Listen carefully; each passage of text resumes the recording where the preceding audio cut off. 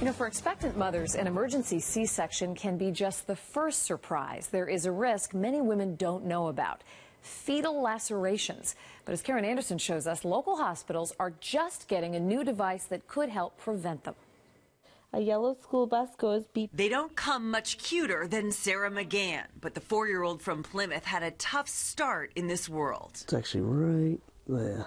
Today, Sara has healed beautifully, but this is how she looked right after being cut during a cesarean delivery. The surgeon came over to me right after the procedure and told me that, unfortunately, it nicked the baby's face a little bit. What was your first reaction when you heard what happened? Like, why did it happen to my baby or whatever, you know, I was upset. What happened to Sara is known as a fetal laceration. Our traditional means of reaching the baby with a scalpel can sometimes go a little too deep, and you can get a baby with a laceration. The majority result in a cut like Sara's, but an internet search reveals just how devastating some of those injuries can be. The 3% that are deeper can be very severe, can amputate fingers, can lead to facial lacerations that leave a scar. And that concerned Julie as she prepared for her new baby's arrival. I do have a lot of anxiety about having a third C-section.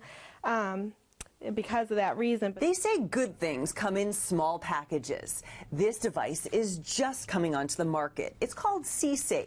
Costs $28, and it virtually eliminates the risk of a fetal laceration. This animation shows the initial incision is done with a blunt piece of plastic, but the real safety feature is that the blade then faces up. All the while, the baby never comes in contact with the blade. And now that C-sections are approaching 33% national rate, again, it's time to open up our eyes and do this differently. Easy to hold. Dr. Brigid McCue of Jordan Hospital in Plymouth is ready to.